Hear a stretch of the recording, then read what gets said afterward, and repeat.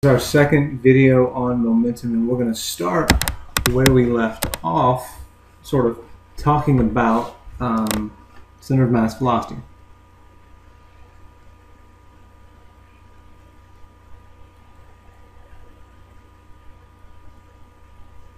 And most notably, what we're going to remember is that that stays constant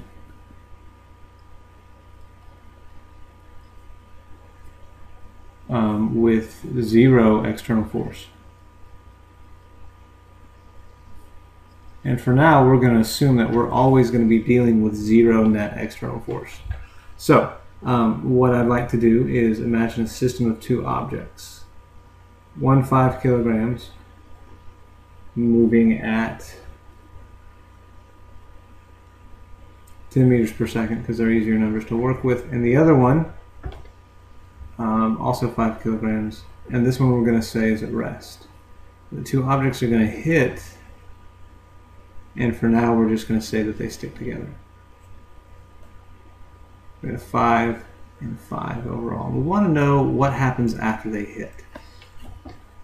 And so what we're going to do is look at the velocity of the center of mass for the system. So here, velocity of the center of mass is mass 1 times the velocity 1 plus mass 2 times velocity 2 over m1 plus m2.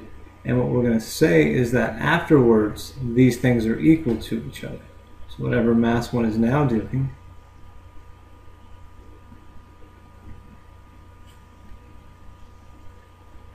because at both times it's going to be the velocity center mass afterwards. At both times, what we see is that the velocity center mass has to be the same because there's zero net external force acting on this system. The two objects hitting each other are part of the same system. So mathematically, when this is an equality, this part crosses out, and we get this relationship right here. M1 V1 plus M2 V2 equals M1 V1 prime plus M2 V2 prime. Telling me about a quantity that each object has before it hits, and a quantity that each object has after they hit. And the total amount of that quantity before equals the total amount after. Well, this quantity, mv, is called momentum. It's inertia, mass, that's moving, times velocity. In equations, we use a P to talk about momentum. I'm going out on a limb, but I think it's because Newton called it the purposeful motion of an object. Take that however you want it to be. So, momentum 1 plus momentum 2 is equal to momentum 1 prime after the collision plus momentum 2 prime. Or P total to begin with is equal to P initial is equal to P final. What we have is the conservation of momentum.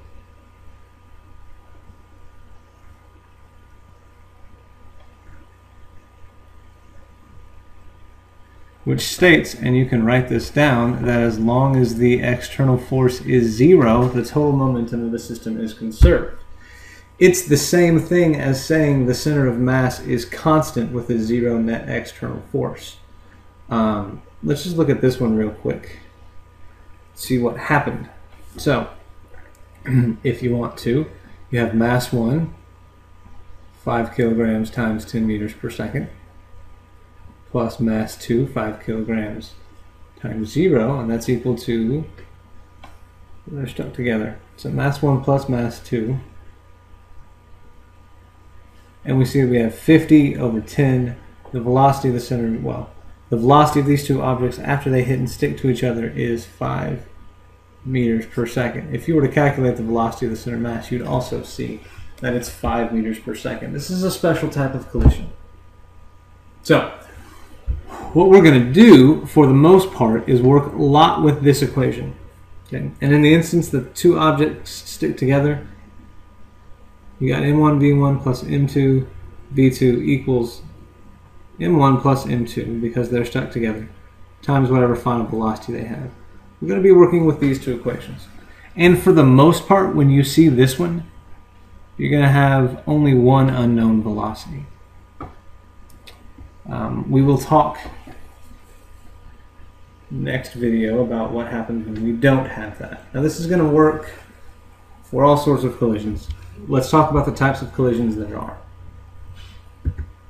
So we'll get 3 collisions of the same 2 objects. Our 5 kilogram blocks sliding into each other. This time, to be nice, that one's going at 2 meters per second.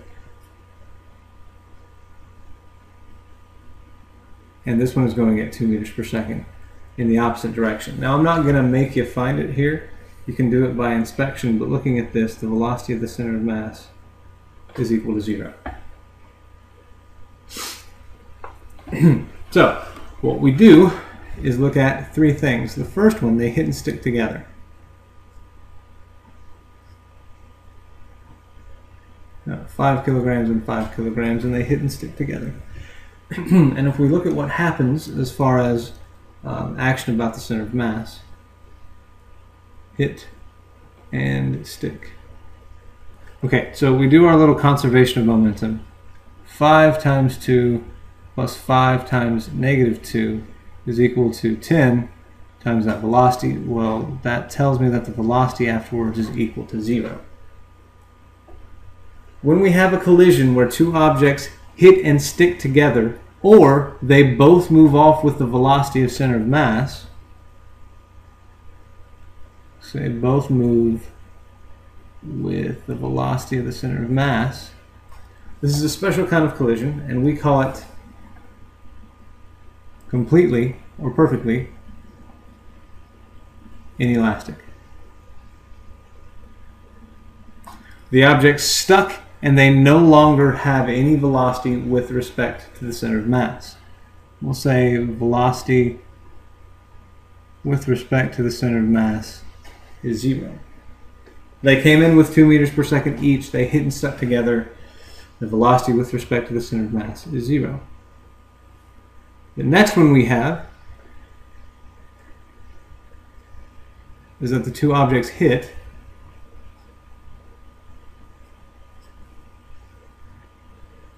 we'll say this one moves away with the speed of 1 meter per second, and we'll see what this one does. So we've got 5 times 2 plus 5 times negative 2 is equal to 5 times negative 1 plus 5 times v. Nice thing is all these 5's go away, and we see that that velocity comes out to be 1 meter per second in this direction. Now we know that the velocity of the center of mass of these systems is the same, but they're moving with less speed than they came in with.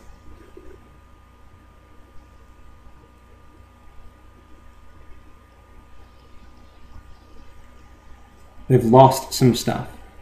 They haven't stuck together. So they move with less speed with respect to the center of mass than they did before. This type of collision is called plain old inelastic.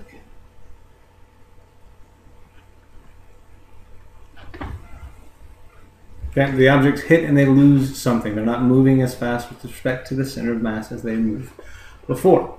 The next one, and by far the most interesting, is when the objects hit and they bounce off of each other. So we have our 5 kilogram objects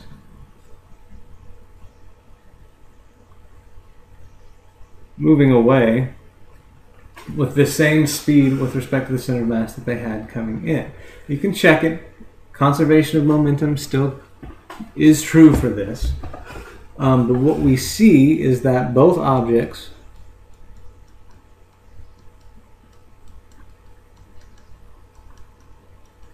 have the same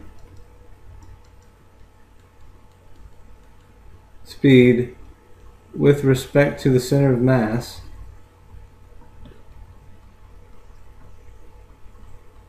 as they did before. It's just in opposite directions.